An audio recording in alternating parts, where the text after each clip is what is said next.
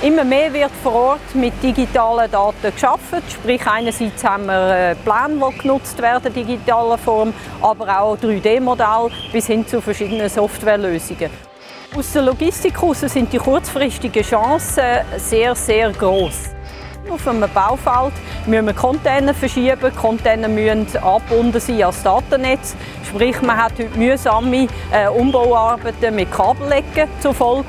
Mit einem 5G-Netzwerk könnte man das viel einfacher lösen.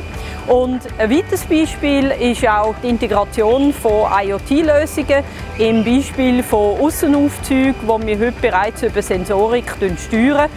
Das wäre natürlich auch mit einem 5G viel einfacher zu lösen.